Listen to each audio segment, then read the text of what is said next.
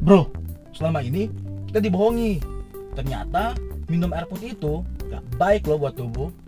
Ah, masa sih? Jangan-jangan hoax tuh. Ya, bayangin aja, besi yang keras gitu direndam air lama-lama karat terus hancur. Gimana dengan organ tubuh kita yang lunak jangka panjangnya? Iya juga ya. Loh, tapi minum apa dong kalau nggak minum air? Ya makanya sekarang kita ganti minum pakai formalin. Gak bahaya tuh. Bukannya formalin biasanya buat awetin hewan, awetin mayat gitu? Ya lihat aja buktinya, binatang yang diawetin direndam di formalin lama-lama gak bakalan hancur. Coba kalau direndam di air, pasti hancur. Formalin itu merupakan bahan disinfektan yang bakalan bunuh-bunuh kuman. Jadi kita juga gak bakal gampang sakit. Waduh, bahaya juga ya. Wah, harus cepet-cepet kirim ke teman-teman nih, biar pada tahu bahayanya minum air. Stop! Jangan mau dibodohi pakai hoax. Ini dia 5 jangan saat menghadapi hoax. Jangan yang pertama adalah jangan langsung sebar. Banyak orang biasanya cuma baca sekilas, cuma seperti headline-nya aja terus langsung terpicu dan langsung sebar. Baca dulu. Jangan yang kedua adalah jangan langsung percaya. Baca beritanya secara lengkap, tapi jangan langsung percaya karena kita nggak tahu berita itu sudah benar atau belum. Jangan yang ketiga adalah jangan tunda cari fakta.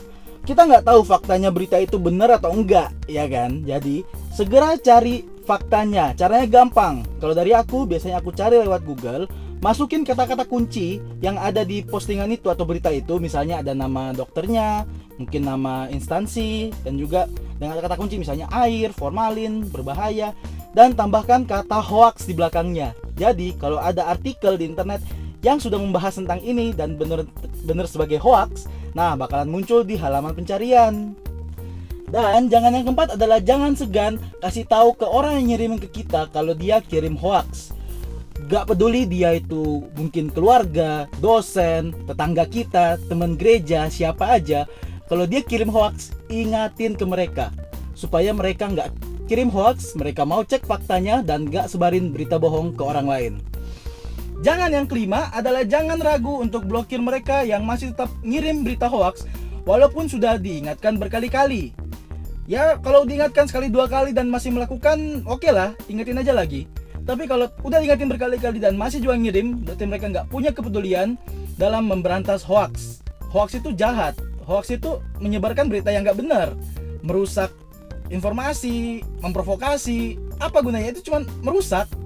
Jadi gak usah ragu, blokir aja. Daripada mungkin juga kita baca beritanya bikin emosi, ya kan? Dan itu berita bohong. Blokir aja, selesai. Itu dia 5 jangan saat menghadapi hoax. Aku harap dengan ada video ini teman-teman bisa lebih sadar dan juga cross check faktanya dulu. Jangan langsung percaya tentang berita-berita di WhatsApp, Facebook, pokoknya broadcast message yang gak jelas, belum tentu kebenaran beritanya. Jangan langsung percaya. Please cross check dulu sebelum sebar. Hal ini ganggu banget. Makasih nonton video ini. Jangan percaya hoax. Sampai jumpa di video berikutnya. Dadah.